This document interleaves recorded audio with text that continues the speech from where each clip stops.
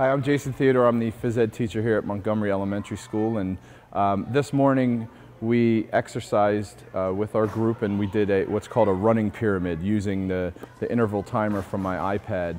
The kids ran for 1 minute, and then 3 minutes, then 5 minutes, and then back down the other side of the pyramid from 3 minutes down to 1. At the end of our session today, we did some sprints to get the heart rates of the kids up above their target zone, and to increase their muscular strength and cardiovascular endurance. Our goal for this program is for the kids to get their heart rates up within the zone, within their target heart rate zone, and keep it there for a minimum of 20 minutes. So as we are running and doing our exercises, the kids are checking their heart rates to make sure that they're within the zone that they need to be.